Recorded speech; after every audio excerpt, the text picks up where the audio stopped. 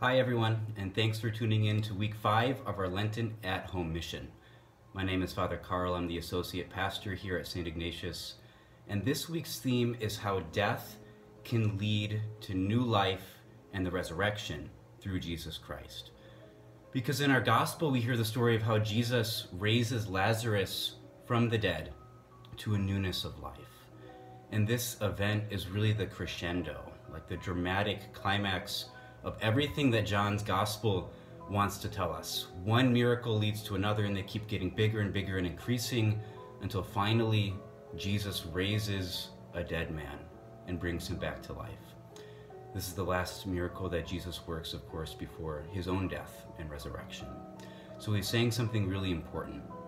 And in order to capture the message of this miracle, we need to zoom into a conversation that Jesus has with Martha right before he raises Lazarus from the dead.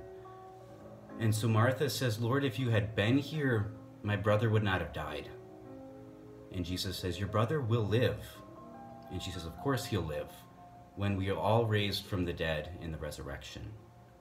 And Jesus says this, "I am the resurrection and the life. Whoever believes in me, even if he dies, will live. And whoever lives and believes in me will never die." Jesus says, "I am the resurrection and I'm the life." He's saying something very critical about his own nature, about the nature of God. That God so closely associates himself with life that we can say that God is life itself. God radiates life. He stretches out life and makes whatever he touches, just like what Midas touches turns to gold. Whatever God comes into contact with, he begets life. Life flourishes. Life increases and grows. You could kind of take an example from our world, like the sun. So in our universe, the sun is the source of heat. You could say that the sun is heat itself. It radiates out heat so that its heat can be felt for billions of miles away. Let's say if we were to put one of us, you or me, into a spaceship and send us into the sun.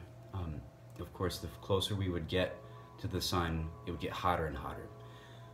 But if we were to reach out and touch the sun, we would become heat. We would become totally transformed into the heat of the sun. All that's in us would become just as hot, at the same temperature as the sun. And anything that's in us that is not heat would have to pass away, would have to be burned away in order for us to be transformed into the very heat of the sun. The same goes for God's life. When we draw nearer to God, when we reach out and touch God in our faith, in our prayer, we become transformed into God's own life. So much so that we share God's very life. And anything that's within us that is not God's life, that's contrary to God's life, that doesn't correspond to it, has to pass away, has to be kind of burned away, just like by the heat of the sun. I think that this is a pretty good metaphor or way of describing the resurrection. Because the resurrection is where God's very own life comes into contact with human nature and is united with it. So that human nature is transformed into God's life. A life that is abundant, a life that is sustained, a life that will never end.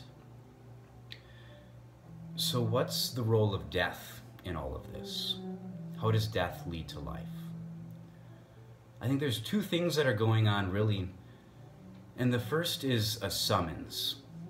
So God is summoning us to lay down any of those aspects of our personality, of ourself, that do not correspond to his own life.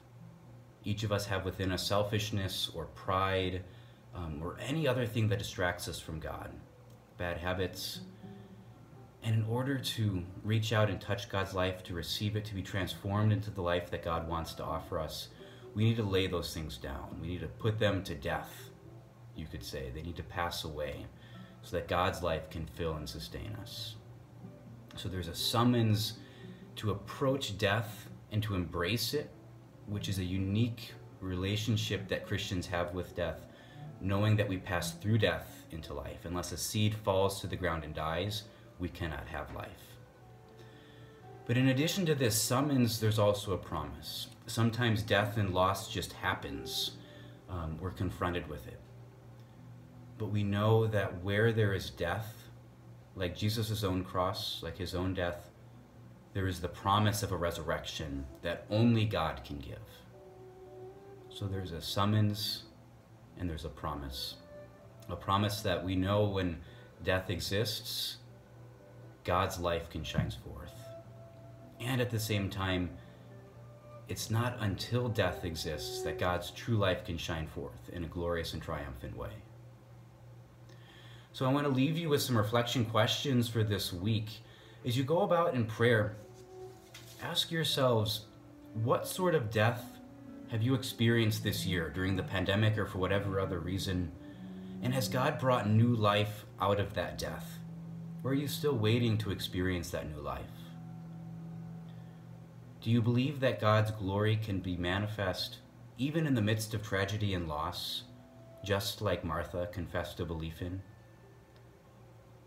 And finally, what in your life is Jesus asking you to lay down so that you might experience the newness of the resurrection? And an action item. Each of these weeks during our at-home mission, we've been giving you some way to engage, some action. And this week's action is to think of something that you can lay down, something that you can give up.